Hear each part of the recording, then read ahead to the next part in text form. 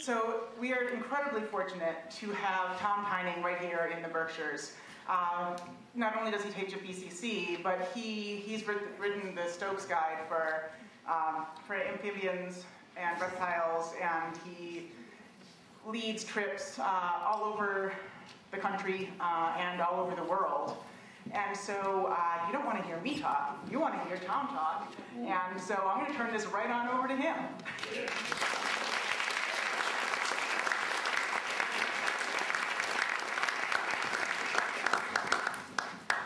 There's got to be something else going on in Sheffield. I had a few things with me. I've got some live animals, we got some books. I had a couple of others, a couple of snakes that got out. So there may be some empty seats shortly. It's not my fault. I was dropped on my head as a child. So the Sheffield Land Trust, this is fantastic. You guys, there's virtually no better organizations than local land trusts. Nobody can leave here without doing something to help this group. And it is really important to do this, not only in this day and age, but in all days and ages. We have to protect land. And for me, who decided in 5th grade I wanted to be a herpetologist, and nobody stopped me, told me there was a better way, it has been kind of a tough go at it, because conservation of critters that most people know very little about, or worse, hate, has been really a difficult struggle. I've survived it. But some of the species that we're going to talk about today haven't. And since Kathy had suggested with the Land Trust, they made up the title for this, they told me what to do. I've ignored it. No. I thought I'd better tell you, how many of you remember hearing a story this summer about a rattlesnake in downtown Great Barrington? You don't know the whole story.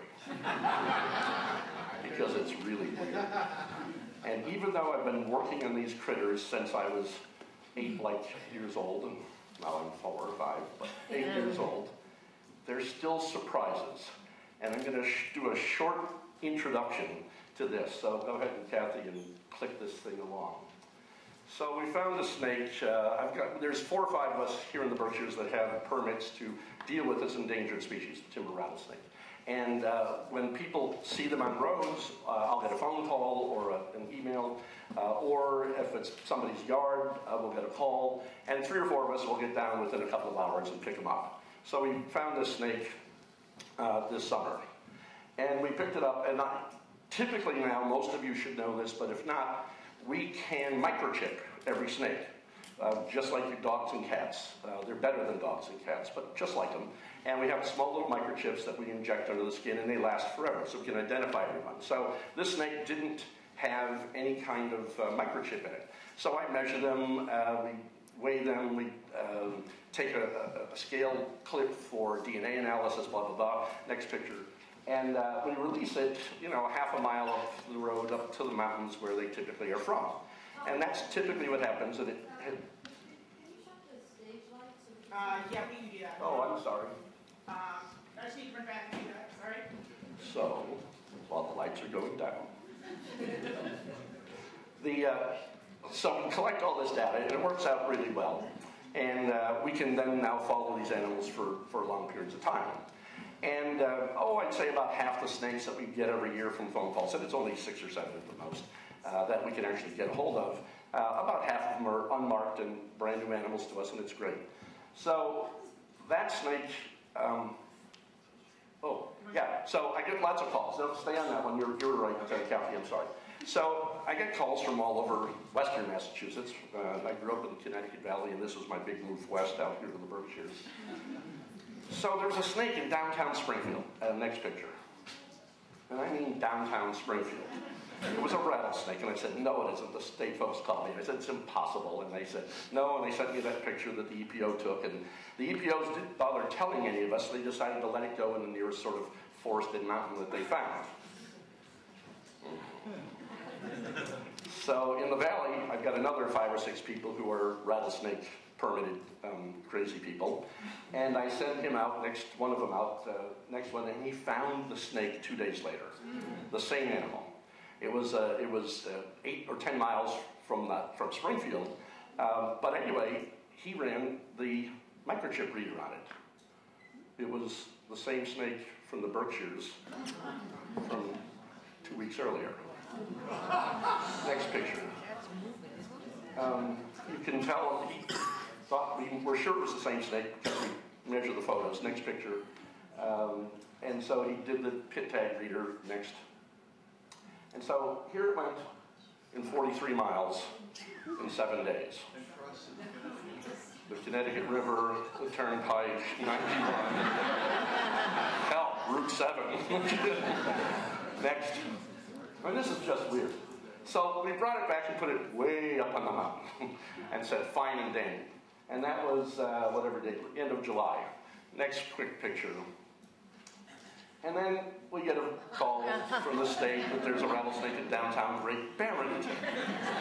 Now, no, there isn't. So, you know, the Berkshire Record had its own cute little story, and I got a copy of it. I got the snake, the division folks, and Rennie Wendell from the Conservancy picked it up and brought it back to their Dalton office, and I got the snake and ran a pit tag reader, next picture, and it's the same damn snake.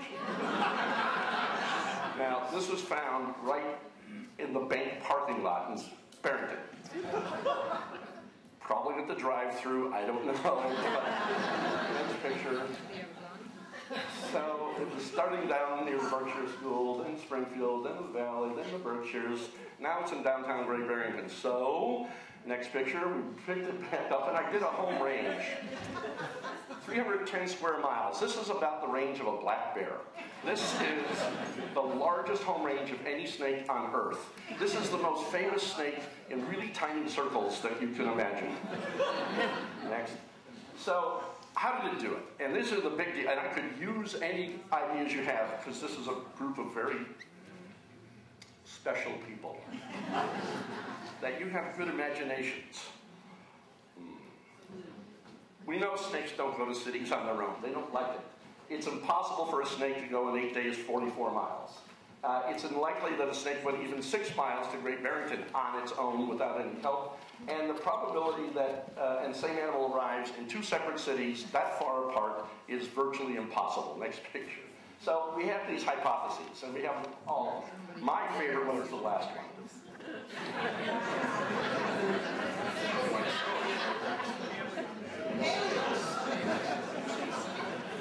Sorry. Aliens is the only answer that we have come up with. Now, I did this little presentation for a group of rattlesnake experts last fall, and they agree aliens is the only normal answer. Aliens, you know, come here all summer, you see them driving around, but it wasn't a hawk. They don't drop snakes in cities for fun. At any rate, keep going. I don't want to do this to it. We thought maybe somebody had a secret radio transmitter inside there and they were poaching it and playing with us. And so I brought it to 2 different vets and there's no transmitter inside them. Next. And then we thought, could it have hitchhiked? A hitchhiking car. And a buddy of mine from the Valley who works for U.S. Fish and Wildlife Service sent me this picture. Back in 2013, he and his buddy were driving around at night looking for rattlesnakes because there was no internet or something. And they went over there and found this Pacific rattlesnake in the road. They stopped, got out of the car, got their equipment out, and by the time they got all their equipment out, the snake had crawled under the car and was starting to go up into the wheel well. And I said, no way. Next picture. It turns out that the snake at Great Barrington was 3 feet in front of a car from a woman in Mount Washington, who's in the Whitbeck family, which is the famous rattlesnake family of Berkshire County.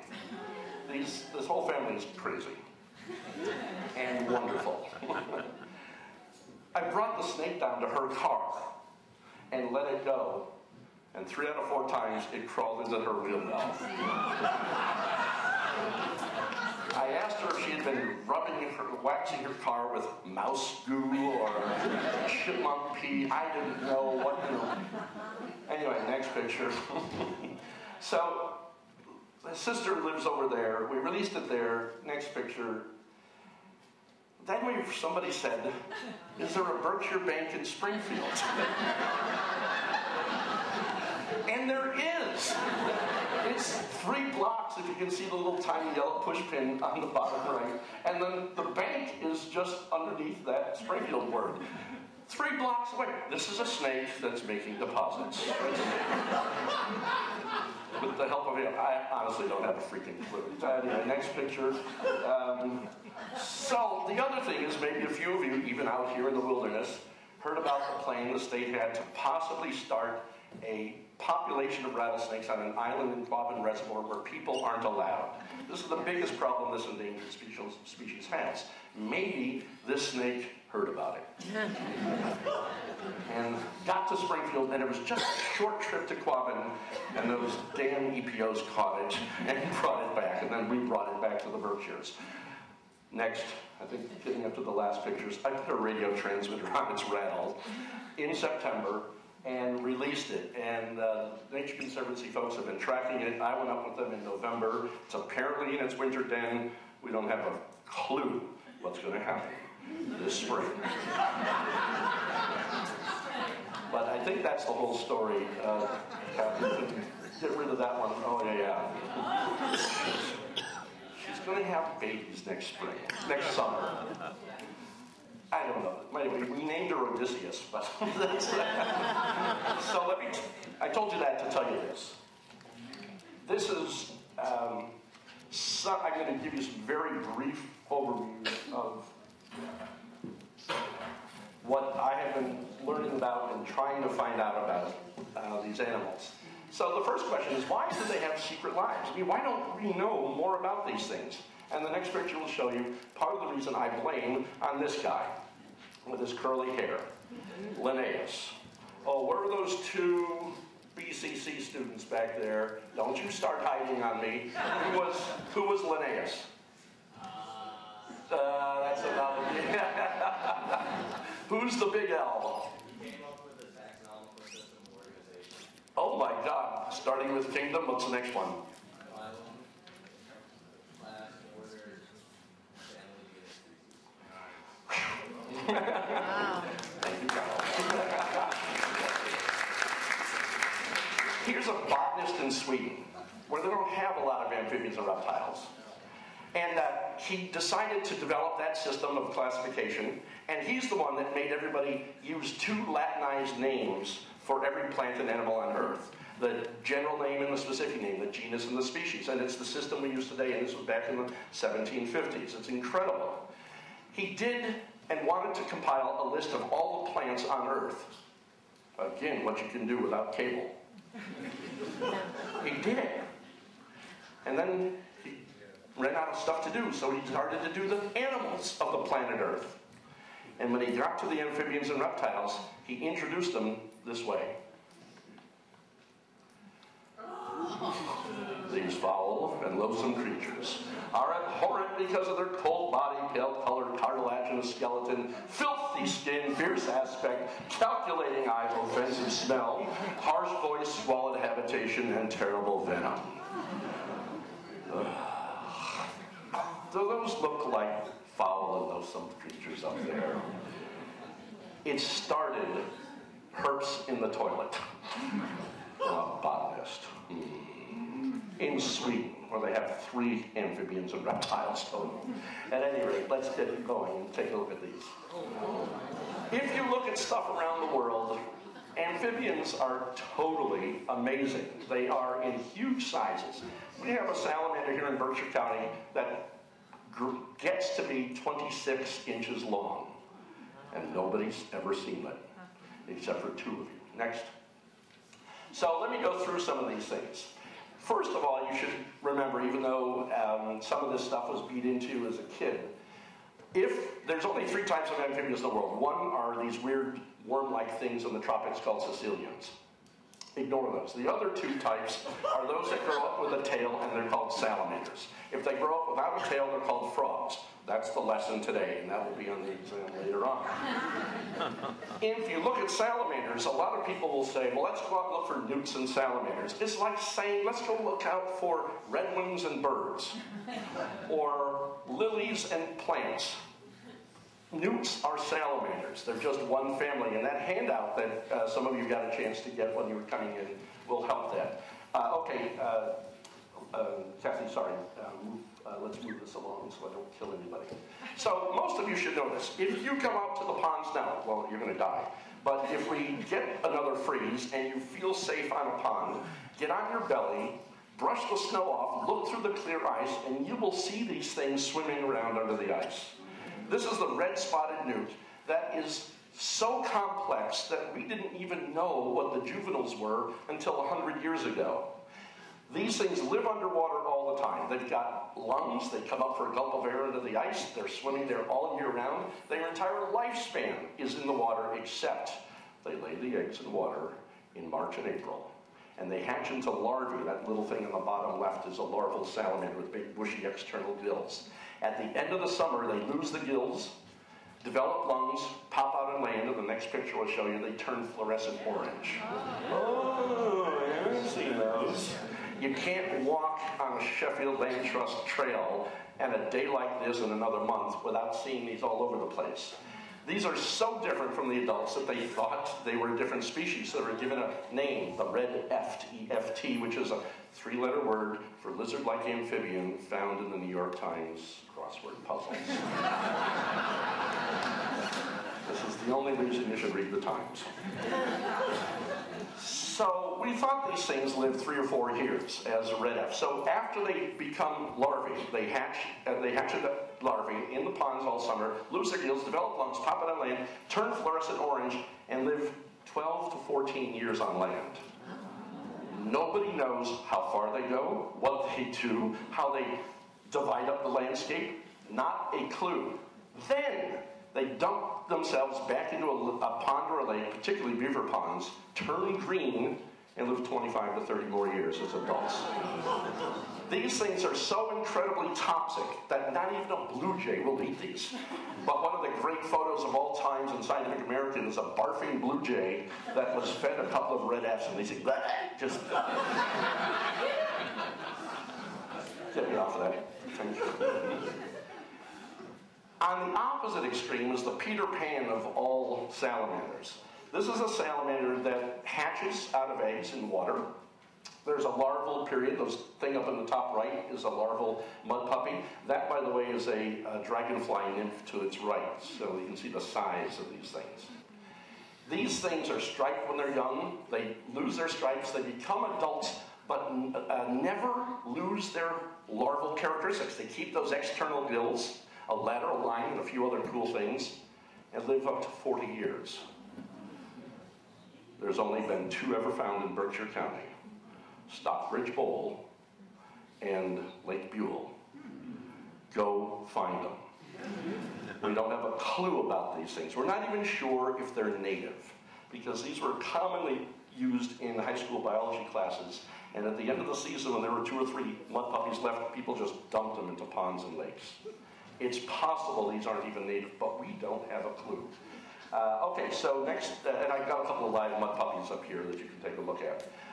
Okay, Kathy, so the next group are these, this sort of army, the salamander underground.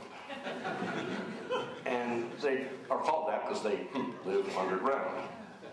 Herpetologists are not flowery. There's no prothonotary warblers. There's no dramatic names for things that, they live underground, so they do that. Next picture. Most of you are familiar with the spotted salmon, and I have one over here that we finally dug out. We found it underneath one of our planters out in the back of BCC last fall and brought it in. Anyway, these things live underground all year round. In another couple of weeks, when the ground is thawed, the air temperature is over 42 degrees, and it rains like today, there will be a thundering herd through Sheffield. your houses will shake. All right, maybe they won't shake. They live underground, they migrate to these pools. We don't have the foggiest idea how they navigate to these things. These are not regular ponds and lakes, they're vernal pools. They migrate over snow and ice oftentimes, dive underwater, spend at least up to 10 days to 2 weeks underwater, going through this very steamy and elaborate courtship that Kathy told me not to talk about here in this room. But if you pick up a copy of my book, it's all the dirty details. Next picture, please.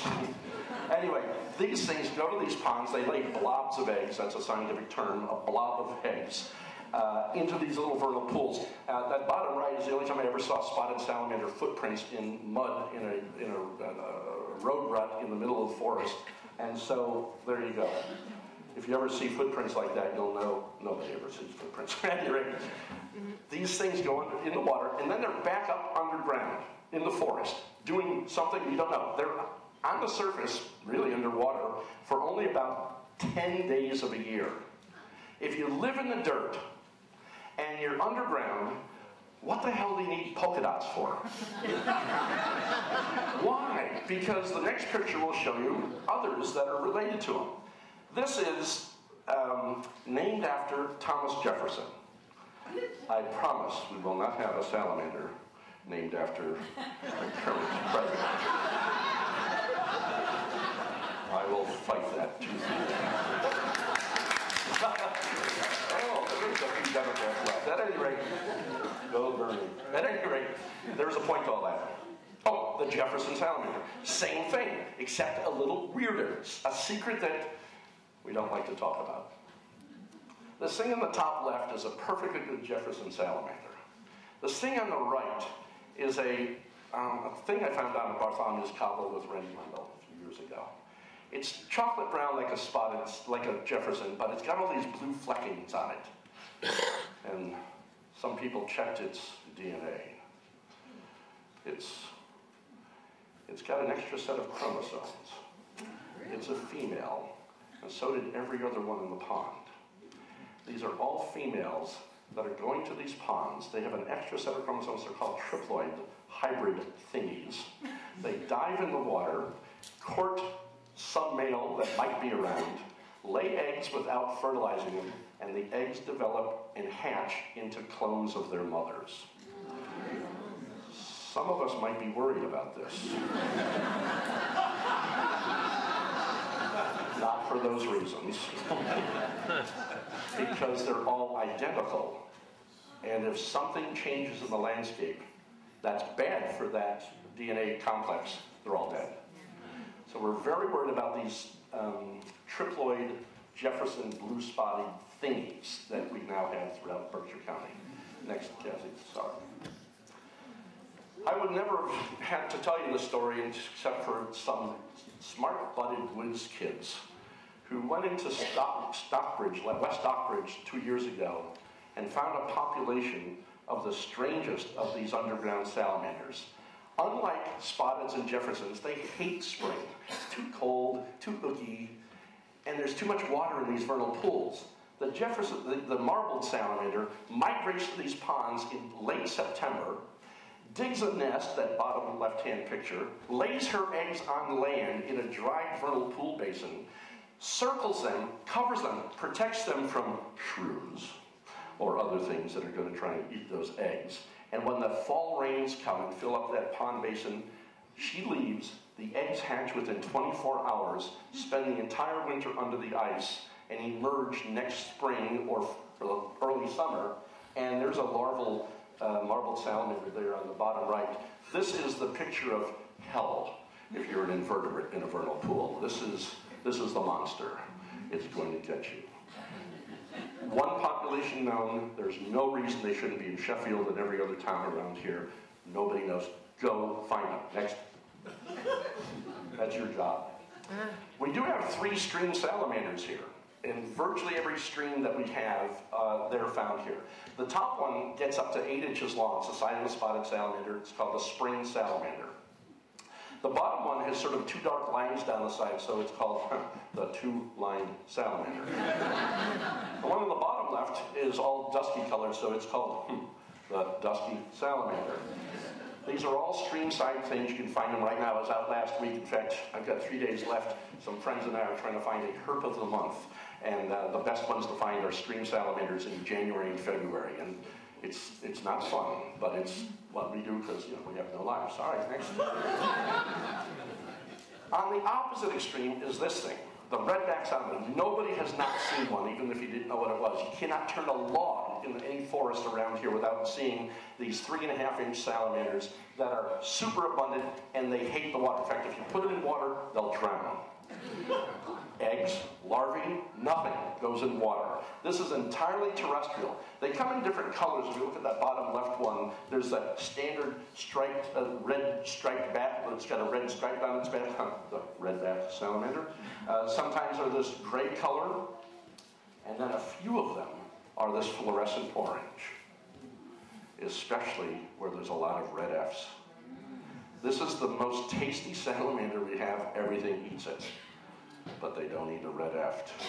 And when those monstrous thrushes are kicking through the leaf litter and they see one of these, if they've had an experience with a red eft, they won't touch it. This is a Batesian mimicry system in vertebrates, one of the few cases in the world where Batesian mimicry is going on. Those are the eggs of the redback salamander on the bottom right. They lay their eggs in rotting logs. The mother stays with them until they hatch. The larval stage is entirely within the eggshell, and they come out as cute little baby redback salamanders. I don't have the foggiest idea if one egg cluster will have both red, all red, gray, or striped morphed animals. Don't have a clue. Find out. Next. Where's the couple that just brought in this dried up salamander to me this afternoon? Raise your hand. Don't be shy. Oh, now they're not going to want to admit it. Oh, there they are, way in the back, hiding, so no one sees it. So they found this dried up, shriveled piece of blob, and it's a 4-toed salamander. This is a salamander that looks just like a redback. They love dry. They're up in oak forests without any water around them in midsummer. If you're lucky, you'll find one. But then, about April 10th, they'll migrate down through the forest, crossing roads, tipping cars, getting into a wetland that's loaded with tussock sedges. Could be a beaver swamp, could be a shrub swamp, doesn't matter as long as there's tussock sedges, with sphagnum on the inside, and that picture on the right is a mother 4-toed salamander with her eggs, and they lay their eggs in communal nurseries. You can find 4 or 5 females at the same time. Now, with all their eggs, if you have no life. Now, the weird thing is, these things are in moss, but not in water. But the larvae have to be in water. So the moss and tussock sedge just happens to be above the water. And when the eggs hatch, the larvae wriggle through the moss and drop into the pond that the mothers found for them. This is a very strange animal. And why 4 toes? All of our salamanders have 4 toes in their front feet, but only 2 of them have 4 toes in their hind feet. This one has 4 toes. It's called the 4-toed salamander. Mud puppies are the only other ones with 4 toes in their hind feet. And this is an important fact that you can't not know. That's it. That's all there is. So it has kind of been nice after all these years, and although I sort of painted a bleak picture, there is some great things happening. That is that salamander sign on the right. It's right down Route 23 in Great Barrington. People, how many of you have been out helping salamanders cross the road? Not enough. The rest of you, do this. It's not safe, but it's all right. It's important. On the left here is 25 years ago when I was working for Massachusetts Audubon. I got a phone call from the Fauna and Flora Preservation Society in England, who had just gotten international publicity on toad tunnels. And they said they were coming to America and they wanted to do tunnels for toads.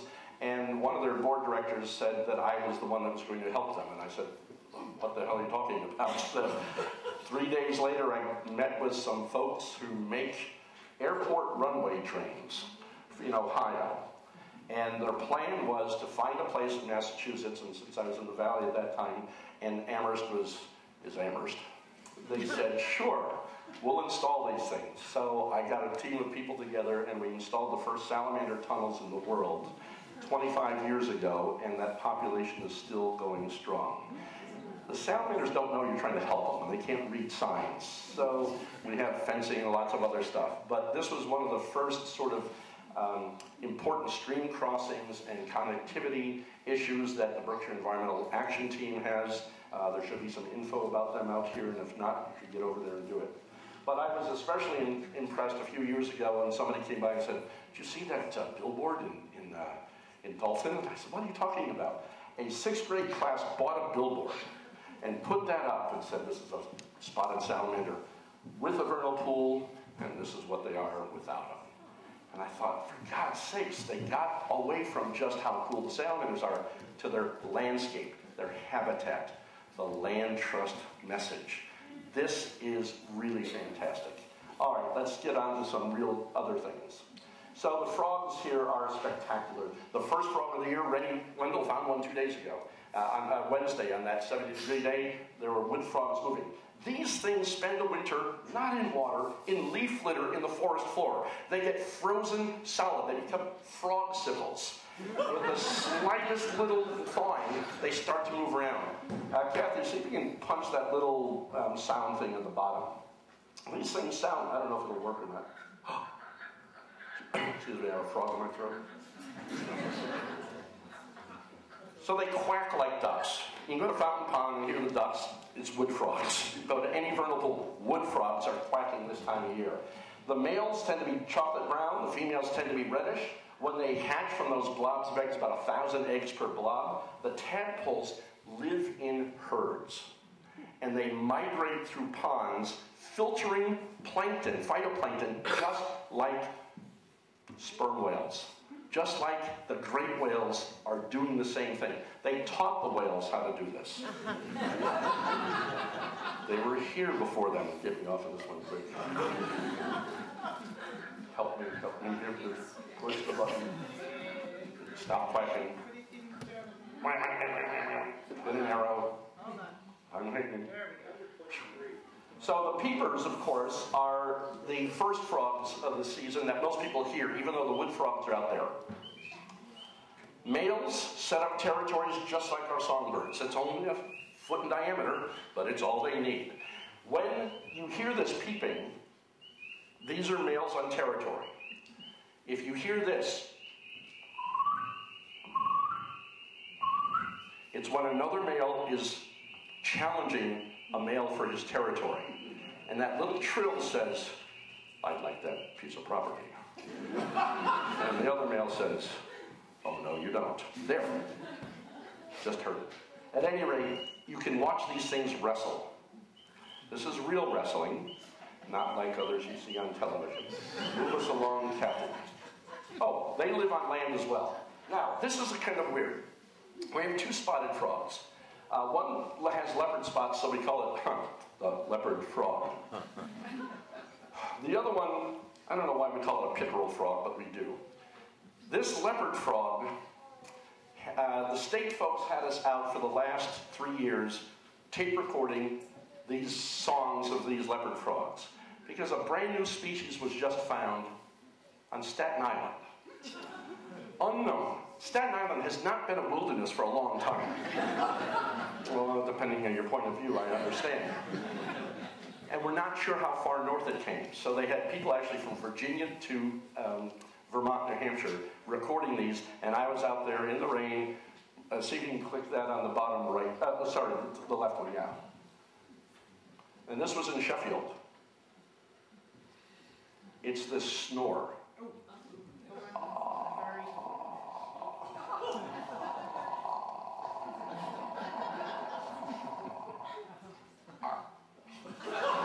Stay there, don't go any further. You're fine, Kevin, you're fine. The toads are totally cool. We only have one species here. All toads are frogs, but not all frogs are toads. If you grow up and you're an amphibian without a tail, you're a frog. The toad groups here, the American toad, the only one we have, has this beautiful, excuse me, there's a frog in my throat. Yeah, click that one, Kathy, thank you. Saved my life.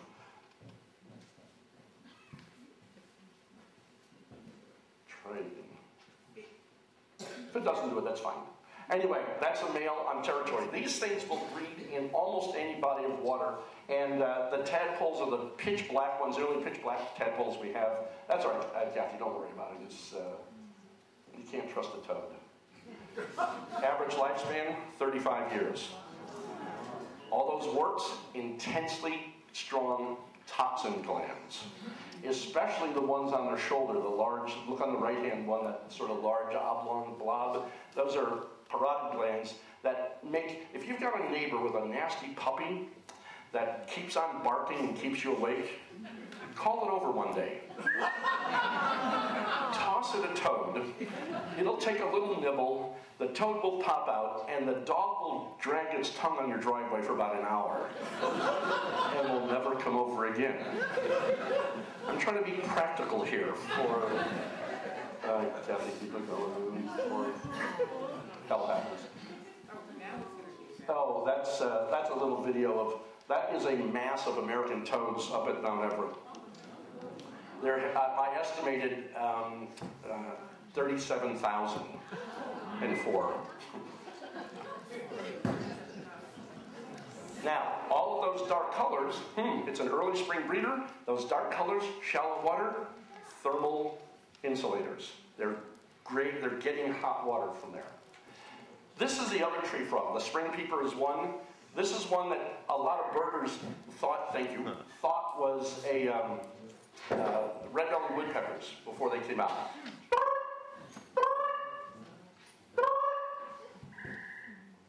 I hear one now. Like peepers, they'll sing almost any time of the year. And they look like they're lichen mimics. So this is why I had a hard time finding them. They lay eggs in water, especially beaver ponds. The eggs hatch into these tadpoles that have brick red, fiery tails. Have no reason to understand why. When they metamorphose, they're emerald green. And then a year later, they're gray or green. And I don't know hardly anything about these animals, except they are about the coolest critters that we have. Get us into something else, please. Ooh. So you should know the two pond frogs. I've got a green frog here that we maintain at BCC. If you can see carefully in this bottom left-hand picture, that is a male green frog. And if you can see the little spotting in the water, those are a sheet of eggs that the female deposited in his territory, and he protects the eggs from anything that might go after them. On the right is the bullfrogs. These things are massive, big, eerie things. Those are green frogs saying, boot. The bullfrogs have this, there we go. You're too good. Huh. Oh, sorry. I should have used my phone to do this. Sorry, Kevin. I told you. Anyway, let's move along. Let's get out of here. We're getting pretty much done with these frogs, I think. Yeah. All right. Ooh. So anyway, we're going to talk about turtles, which most of you have seen, especially when they're crossing roads to lay eggs. And this is a tough time for turtles, of course. If they are successful in this picture, then you will see that you shouldn't see the eggs. The top right picture and the top left picture, this is what a nest of turtles looks like. It's underground. It's as deep as the hind legs of the turtle. All of our turtles dig with their hind legs, drop the eggs in, cover them over. If on the bottom right side you see eggshell fragments, that's a nest that's been dug up by predators. Foxes, raccoons, skunks, dogs, domestic dogs even. It's a problem. On the bottom left are some eggs of a wood turtle that I've been studying for a number of years. And it is kind of neat, popping up all over the place, and you should do this anywhere you find turtles crossing, putting these slow turtle signs on, although it is an oxymoron. If they hatch baby turtles, you just want to hug them. Even the snapping turtle on the top left. Now, take a look at that turtle up there, and you're looking at the underside of its shell, which has virtually no bottom shell. Hence the reason snapping turtles snap. They bite people as often as chipmunks bite people. Every time you grab one, a chipmunk will bite you. If you grab a bluebird, it will bite you. If you grab a snapping turtle, it will bite you. Do they call them snapping bluebirds? No. Of course not. But it's snapping turtles, as if there's something weird going on here. At any rate, in the middle of the box turtle, we'll get back to these things. Okay, next. I'm sorry.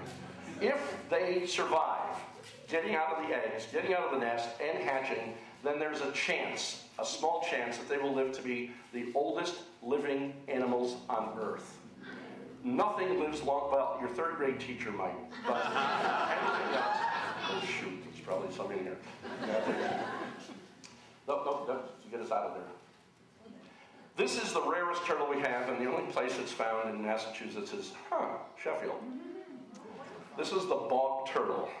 In federally endangered species, state endangered species, the Nature Conservancy and the Division of Fish and Wildlife have ongoing projects to count these things, protect them. If you look at that turtle on the left side, just behind its head, you see these little notches in its shell. That's how they keep track of individuals. And typically it takes 3 or 4 generations of researchers to study a turtle, because turtles last so much longer than they do. This is a turtle that used to be very common in the Berkshires. It's disappearing dramatically. We hardly see any of these spotted turtles anymore. If you see any, there's online ways to register and send your data into the Division of Fish and Wildlife. You should do this. These are animals of very shallow wetlands, typically flooded meadows and fields. Okay, Kathy, the painted turtles, much more common because these bask a lot. And basking is an important behavior, not only for keeping warm, but also for getting rid of ectoparasites that get leeches on them, algae and a few other things. And on that top right picture, you'll often see clusters, and it turns out to be, apparently, if you watch these long enough, dominance behaviors. Certain turtles are more dominant than others at getting the preferred basking sites, just like real animals. So you saw that really small bottom shell of a snapping turtle. Come on, these things are totally cool. They are fantastic. They live anywhere. Now, everybody knows 2 bad things about snapping turtles, or you think you do. What's the first thing? Well, they snap. What's the other thing? What's the bad thing they're supposed to eat? Ducks. Little ducks. It's barely. The bigger a snapping turtle gets, the more vegetarian it becomes. They finally learn, like most of us, that you should have been listening to your mother all along and eating right. The young turtles are very predacious on, they sneak up on clams and injured crayfish, earthworms. These are animals that, anyway, where do most of those ducks go? Pickerel, pike, bass, non-native fishes that we brought in. That's what eats most of our ducks. And so what? Who cares if they eat a few ducks, for God's sakes? Oh, I see, the peregrine falcon. What did we used to call it? Chicken. No, what's the old name of the peregrine? The snapping falcon. The duck hawk. But the birders got smart. Let's change its name. Let's call it the wanderer, the peregrine falcon. I propose somebody come up in this room with a better name for a snapping turtle. And then everybody will be happier to do this. Okay, now this is a tough one. This is the smallest turtle in America and one of the smallest 5 turtles on Earth. It's called the musk turtle or stink pot. Okay, I have 2 of them over here that you can look at. Mill Pond in Egremont is the only place one was found 4 years ago. They have to be in every other pond around here, and I haven't seen them, but I haven't looked very much. Find them. Now, this is a turtle that is so slow, algae sneaks up on it. That's a musk turtle on the right that I found in Connecticut Valley, and it's completely overrun by algae. Henry David Thoreau wrote about these turtles and said, if you're ever canoeing on the edges of Walden Pond and a turtle falls into your canoe, it's one of these. They climb into shrubbery and bask to get rid of the algae, which actually can embed into its shell and cause some damage. But stink pots, we know 0 about them in the Berkshires. do your best and go out and find them. At night with a flashlight, look for a blob of algae swimming by. Now, 3 shells of turtles of box turtles have been seen in Berkshire County, all in Southern County. Nikki, who took the wind out of my sails, has a box turtle with her. It's Larry, who was found in northern Berkshire, up near Pittsfield, hit by a car 14 years ago. Somebody brought it to me at BCC. I looked at it. It wasn't too bad. I brought it to a vet friend. He said, that's not too bad. Put some antibiotics on it. And the shell healed. But these are not found normally in Berkshire County, certainly not in northern or central county. So I didn't know where it came from, so I didn't want to release it. So one of my students decided to take it home with him. And he let him run loose in the house for the last 14 years. And then Andy last fall decided to get married and move to Florida. I got the turtle in the deal. So Larry now runs loose in my house, where for the last 3 months it's been sitting still. Moved yesterday for the first time in a month. And it's not going to do anything for another 3 or 4 weeks. And then it'll eat and poop and eat and poop. That's what they do.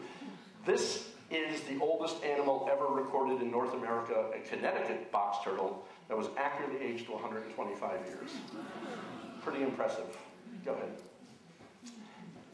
Turtles have a lot of problems, and this is the wood turtle that I've been working with students. Kyle back there, who knew the last story, has helped radio track these. We've been trying for several years over at Canoe Meadows in Pittsfield. If you're looking to try and get involved with a turtle study, we always need more people between them and Massachusetts Audubon who own Canoe Meadows. We've been tracking a dozen of these things for the last 15 years. Next picture, I'll show you, this is what their maps look like. If you look at the little dots on the right are the red dots, blue dots, and yellow dots. The red dots are a female wood turtle, the yellow dots are a male, and the blue dots are a juvenile that we followed for 2 years each. And they spent time in different parts of the stream. This is a very, very interesting beginning of a long-term study that we hope to continue. Okay. There are nice things happening, except Rennie's a little weird. But he's finding spotted turtles. And more people are putting up turtle crossing and nesting signs too, so this is making me feel a little bit better. And I think the last group that I'll show you obviously are the snakes. They come in all shapes and sizes, but they basically are pasta. They're just long, skinny things. Next picture. We don't have to worry about the sounds of snakes, we don't have to any of those. So we have a couple of striped snakes. We have, what do you call that thing, a ribbon snake, garter snake. Next picture, they are found in lots of habitats. Every snake has to shed its skin. We shed our skins, but in tiny little patches here and there. Snakes do it all at once. You see its eyes are beautiful robin's egg blue. And then they'll shed their skin within about 5 or 6 days, without which they can't keep growing. So you can find shed skins. I've got a couple of shed skins over here, a rattlesnake I think I brought with me. When we get more snakes, half of our snakes lay eggs, the other half have live young. These are garter snakes up there meeting each other. Those are water snakes, sort of, we'll talk about it. The middle thing is a rattlesnake filled with babies. They have live young. And that is a rat snake egg that's hatching down in the Connecticut River Valley. If you have really good eyes, I miss Gary Larson. Anyway, on the left side is a mother rattlesnake that I found a few years ago, and I was carefully looking at her, and she kept following me, which is not unusual. I don't follow and crawling, but her head. She had 6 babies with her. Oh my gosh. The one that was on her back slipped underneath there, and there were 3 more over on this side. Apparently, even rattlesnakes have maternal behavior, and they care for their young, at least for a little while, because everything eats little tiny pieces of spaghetti. So they need all the help they can get. The 2 striped snakes we have, the garter snakes on the left, the ribbon snakes on the right. Ribbon snakes are very semi-aquatic animals. That's where you're going to find them. Garter snakes everywhere. This is sort of the robin of the snake world. They're found in every kind of habitat you can imagine. Go ahead. Now, how about naming these snakes? If you have a snake that's all green, what would you call it? Yeah. How about one that's all brown? Yeah. Try the next two. What would you call one with a ring around its neck? Go ahead, Kevin. Oh, sorry. Huh? What'd you call it? Ring-neck snake. Yeah. How about one with a red belly?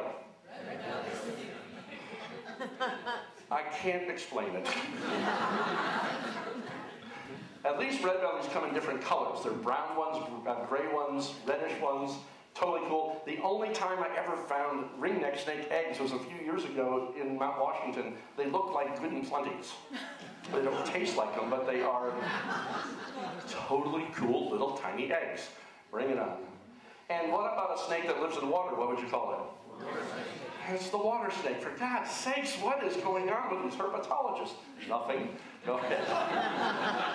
And why did I put that up there? What is this thing? And why is it called a milk snake? Lives in barns? Dewey, who must have had a farm around here while he was inventing that awful system.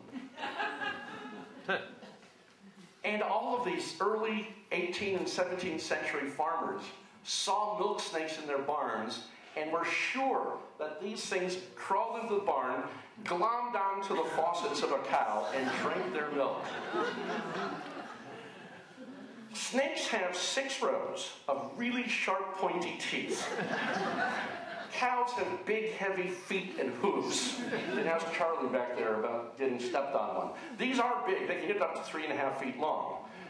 I met a person years ago who told me he watched a milk snake crawl into a field, wrap its body around all 4 legs of the cow so it couldn't run, and still had enough space to reach down and drink the milk. Aliens. Back to the alien story. It's not possible. Of course, they eat 2 things, however, small mammals and other snakes. Very interesting behavior of these things. Okay, we're getting close to being done. And the most endangered snake, I've already told you about, the timber rattlesnake. They come in different colors. We do have a long-term project going on here in the Berkshires as well as elsewhere. And I'm hoping beyond hope that maybe this is a species that will not disappear. It is the most endangered vertebrate animal in the Northeast. Both New York State, next picture, Kathy, and Massachusetts is now coming up. Mass is now coming up with a new sign on the parks around here where you have a small chance of seeing this endangered species. A lot of the wording is stolen directly from New York. Sarah, thank you so much for doing that. And the hope is that people will continue to report them. And as I say, I'm getting calls from people who aren't afraid of the snakes, or even if they are, they're not killing them. We can move them away from people's houses. We can move them elsewhere. You've got a handout that we made for you earlier today to help you identify any of these things. And if you need more help, then certainly give us a call up at BCC. And I want to end here by thanking the Sheffield Land Trust for bringing all of you folks out here for a nice Sunday afternoon. Thank you.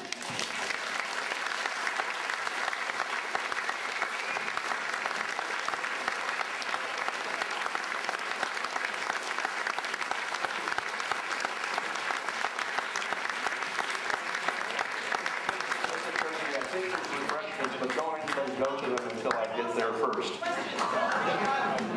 are people have questions. We will do a... Sure. And so if you have a question, just raise your hand And in case you haven't seen a full-grown spotted salamander before.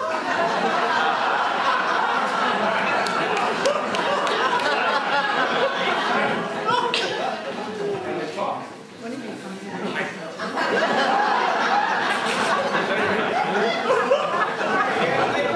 See if you didn't answer anything seriously.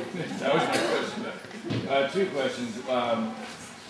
The toad that you had that picture of up there, really bumpy one with all the colors on it. Where did that guy spend the winter? You said it lived for like 15 years or something. Apparently, they don't have freeze tolerance. Neither do most of these salamanders. They have to be deep underground below the frost line. So below the pipes in your house. So they've got to be 3 to 4 feet there. Nobody knows anything about wintering habits you know, this thing, like the toads, spend a huge amount of time underground. Toads less so, they're more terrestrial. If you turn over a log or your what do you call that thing under the spout, that cement thing under your water. Anyway, turn that over, you'll find an American toad, period.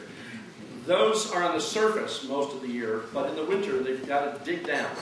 Toads have digging spades on their hind feet, which they it's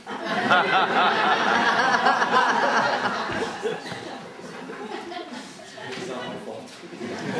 Which they just dig down and spiral into the ground, and they must be down 4 feet because they'll die in the cold. Wood frogs, spring peepers, gray tree frogs, leaf litter, frozen solid, thaw up. Every year, every month of the year, you can hear a spring peeper. Somebody must have heard them last Wednesday. 70 degrees. Next morning, 32.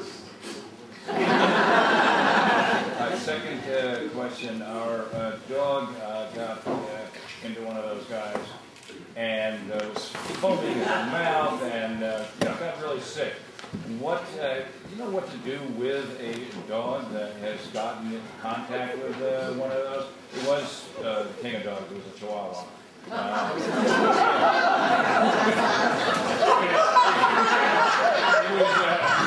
was foaming in the mouth for quite a while. What do you do? Chihuahua? Same size as the toad. Exactly. I'd say it was an even match for that. Typically, half the amount that it makes them a Chihuahua. I don't care about Chihuahua. And a normal-sized dog, or even a normal-sized bird, like a blue jay, if they swallow one, half the amount it takes to kill them makes them barf it up. And that's all you need to do, just keep them barfing. So the foaming is good. It's getting rid of... It's disgusting. Get rid of the Chihuahua. You're a real dog, though. That's all part of the natural process of excavating the toxins. But there's no antidote. There's no antidote. Nothing that you can do. There's no real need to for that. Yeah. Except if you want to get some sleep. Yeah, it was up all night. What's a dog doing outside at night? It was right before going to bed. Got in trouble. There's enough. How long did it barf for? I mean, this is fascinating. About 4 hours. 4 hours? 4 hours. Yeah. Just A Chihuahua? Yeah. There's nothing inside it to go with. Just foaming and foaming and foaming. I love it. Did it swallow the toad? Could you tell? No. It just bit it. Just bit it. Yeah. Could the toad kill the Chihuahua? Is there enough poison there to actually get rid of the thing?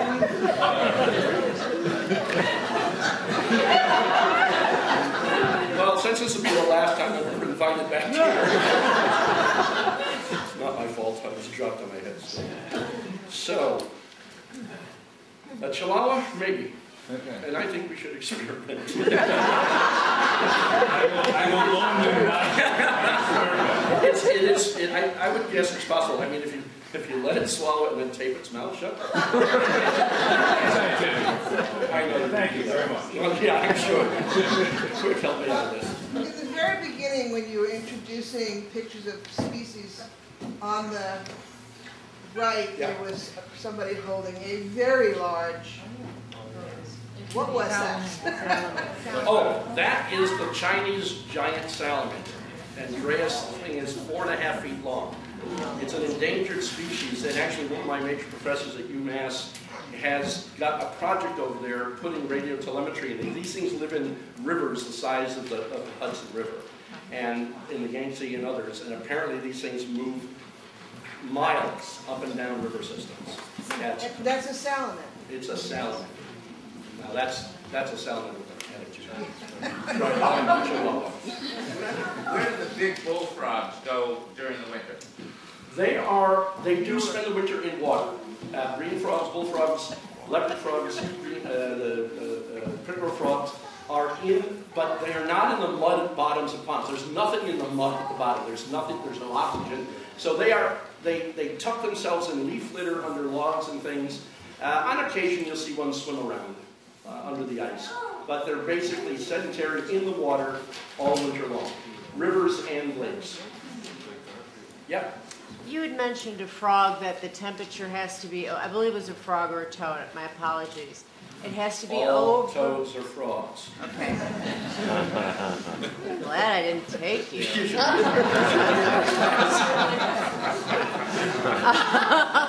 No, I'm kidding. I would have loved it. But anyway, so you had said that it has to be 42 or over. Then these wonderful creatures come out. So this is the big migration of spring amphibians. Wood frogs, spotted salamanders, Jefferson salamanders, blue spotted salamanders, four-toed salamanders.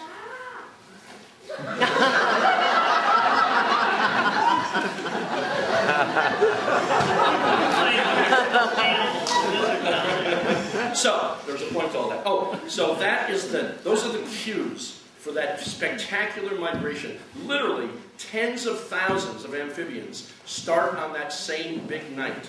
Sometimes we get a partial rain and it's not such a big event, but when it hits all at once, it is really one of the great animal phenomena of the world.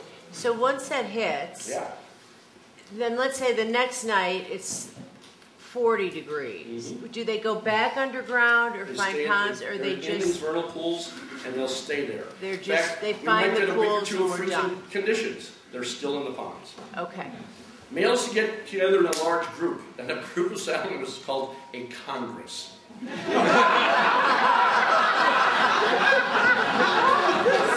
intelligent than ours. Just saying. So, but I don't want to talk dirty details here. Yes. PCBs. How do they affect them? Oh, I thought you were expecting me to spell it.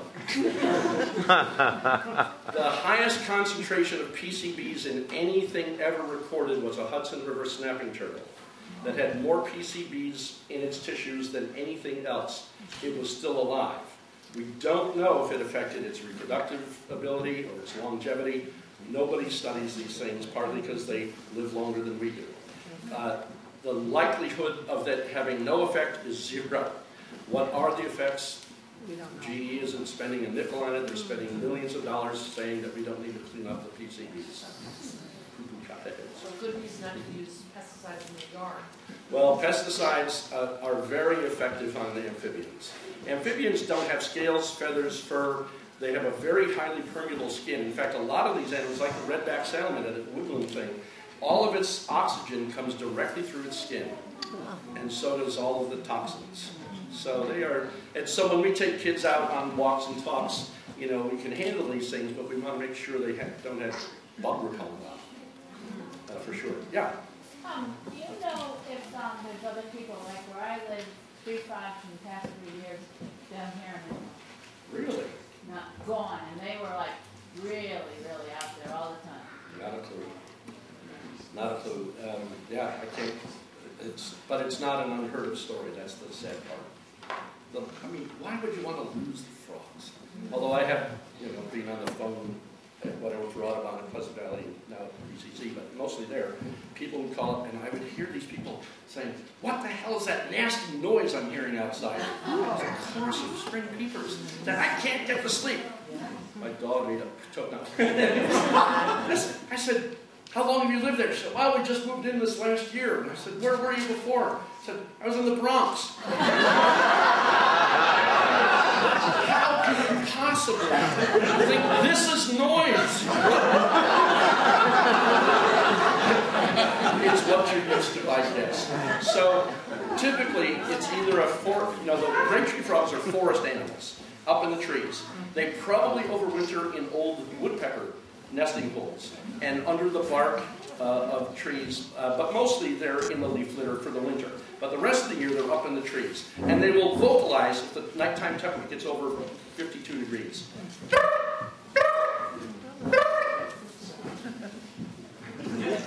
Somebody help me. Yes?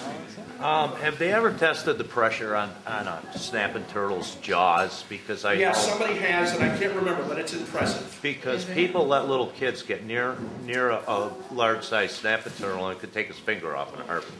Yeah, so. Oh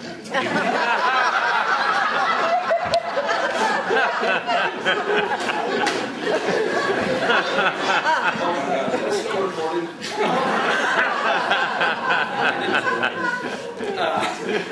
Chihuahuas first. Yeah, they can easily take your finger off, but the only reason snapping turtles are snapping is because they can't fit in a shell. There's no fitting. Can you toss me this little shell here? I'm sorry. So here's a young snapping turtle. I found the shell on a railroad track. A lot of turtles die on railroads. They get caught and such. But here is the bottom shell. You can't fit inside this. So they protect themselves, as I said, just like chipmunks, just like bluebirds. And the only time you see turtles out, typically, is a female looking for a nesting site. Typically the same nesting site that they've used for decades. Those are all disappearing. So oftentimes they'll just lay eggs on the side of a road, which has a tiny chance of any of those babies surviving because of highway mortality. So when they're out of the water, in the heat, they are not in any way able to protect themselves other than biting. And so they are strong. And yes, it has been measured. I don't know what the numbers are, but it's a lot of pounds per square inch. Easy enough to hurt something bad. Yes? Do the babies come back to where they were hatched, or is it just... Not that anybody studied. Nobody lives long enough to study them. That's the problem. That's the problem with turtles. Yeah? I've been up to the Salamander tunnel in the Amherst. Yeah. I haven't seen anywhere else. Do you know of any others around? Once we put those in, I started getting calls from around the country. They're in San Francisco, they're in Houston, they're in Austin, there's 2 or 3 in Michigan. But now people are doing bigger things. You know, those little airport runway drains only have about a 9-inch diameter. They're now putting in much bigger units so that they can get that plus a whole bunch of other things through them. So there are a fair number of them around. There's probably 30 in the United States now. But people mostly now are moving to larger things for bigger animals. Hello. We have a number of turtles crossing the road in the spring. And can you help us how we can help them get across the road in terms of handling them? Well, if you're talking about snapping turtles, I usually have a shirt or a jacket, an old blanket in my car. And toss it on it, let them bite into that. Do not do what the old guys used to do. Pick them up by the tail, because you're going to be separating vertebrae. What you can do, the hardcore people, and I'm just chicken, I don't know why. The biggest snapping turtles, you can actually run your hand up over their back and butt into their shell and grab them on the top, and they can't reach over the top. They can go around the sides and go underneath, but they can't come over the top. And you can pick them up like that. I don't do that. I have them all. So what I do is just throw something over it, and then what I do hold them by the tail, and then I put my hand underneath to balance them. And then I'll walk them over and put them to the edge of the road. Even if they're a foot and a half big? Yeah, unless I have a student with me, and they're the best thing. Yes? If you see them in your yard, or Oh, sorry, what's that? I'm sorry. If you see them in your yard and you live near wetlands, is there any smart things you can do in your yard to help them have a habitat? If you don't mind what they're doing, typically, if they're not nesting in your yard, typically around your house foundation plantings, or in a garden, a great place for them, then they're just walking through to get somewhere else. So, nope, just keep an eye on them.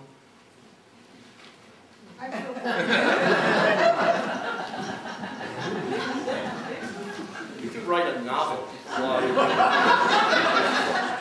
Yeah, no, I wonder how long do they their eggs? How long, do they do that all through their life, or is there?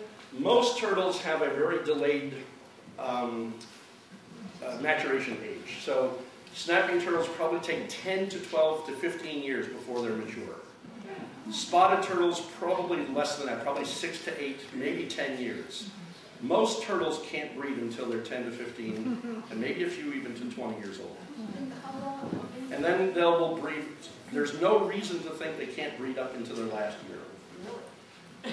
Turtles and snakes have what's called indeterminate growth. It's like a lot of plants. They never stop growing throughout their lives, although it's so minuscule you can hardly measure it. Although we keep measuring it, but it doesn't, it's not, so as far as we know, they're reproductive throughout their entire lives.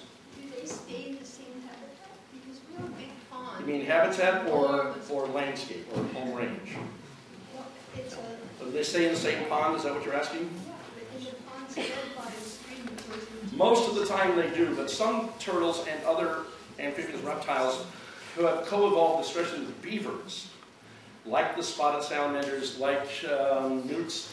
In fact, I think the red F stage, the fluorescent orange things, are the searching stage for new beaver ponds. Before we wiped out beavers, a beaver dams a little stream, makes a pond, creates a dam, makes a pond, lives there for 20 to 25 years or so, somewhere 20 to 30 years.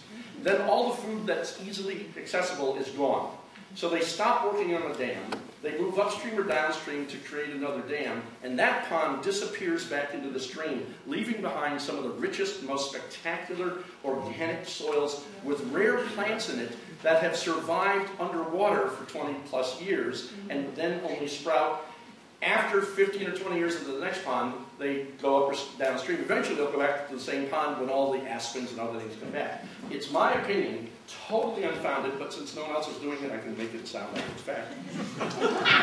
These red F stages are looking for the new beaver ponds. Hang around there. Once they become mature after 10 to 12 years, turn green, dive in the water, become mature, and live another 15 to 20 years after that. I think beavers, and I think like moose, red-spotted moose, are co-adapted with beavers. How do I know? Yes, sorry. For helping a snapper get across, it's almost what you did, except that, I mean, I'd take an old rag shirt, whatever it is, and let the snapping turtle bite it, and then we carry it with the shirt or whatever it is. Whatever works. No, it's great. You don't have to handle the turtle. You let it bite whatever it is. I mean, I know people have snow shovels in the summer to shovel them into boxes or baskets. Whatever, to me, it's fantastic. My hearing aid going on. It's fantastic that anybody is actually doing this in this day and age. It's wonderful that this is happening. So do your best to keep them going. Yeah. These frogs that freeze solid, frog sickles, what keeps them from popping? Two mechanisms. One is that they, in the late summer, they start developing a lot of glycogen in their tissues, which lowers their freezing point. But that only lowers it down to about 24 degrees. It gets colder than that, as you know. So below that, they start to release all the water from their cells into their empty body cavity. Wow. And that's what freezes and expands, as you would imagine. So there's no damage to tissues. Once it starts to get warm, that ice cube in their body cavity basically, what do you call it, melts and rehydrates their cells. And the first thing the speakers do is, oh, it's spring. And then that night at school. So it's two things. One is lowering the freezing point, and second, expelling water from the cells so that damage doesn't occur. Everybody should know that's what frostbite is. Your water freezes. It's the only weirdest thing on the planet. It expands when it's a solid instead of shrinking. I tell my students at BCC, if you want to be a millionaire, go to some bar on the weekend. No, I don't tell them that, really. Go to your favorite soda shop. Mine happens to be the Barrington Brewery. And you get a bunch of people who aren't all there. Have the bartender fill up a glass filled with ice cubes right to the top, and then pour water in so that one more drop it'll spill over. But just before that, have it filled, and then bet people what's going to happen when the ice melts. And most of them will say, it's going to overflow. And it doesn't. I don't know why I haven't done it. Someday I'll get rich. Anyway, so how about a normal question?